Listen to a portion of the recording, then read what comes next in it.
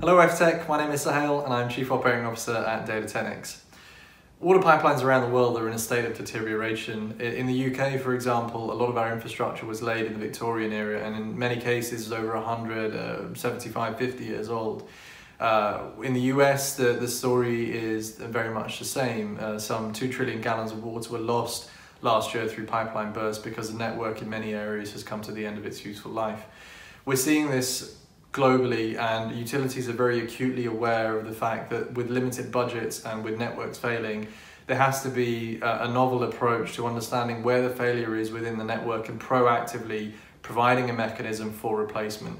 And that's really what we're doing at Datatecnics. We've designed a technology called CIPS, the Critical Infrastructure Pipeline Protection System, that allows utilities to target their investment exactly where it's needed by understanding the health of their pipelines. And we do this by applying a cluster of sensors directly to the pipe wall that then model how the pipeline behaves over time, and then fundamentally through an artificial intelligence algorithm allows utilities to predict when the failure is going to occur so that they can not only keep their customers on supply for longer, but they can also understand exactly what assets need to be replaced and when.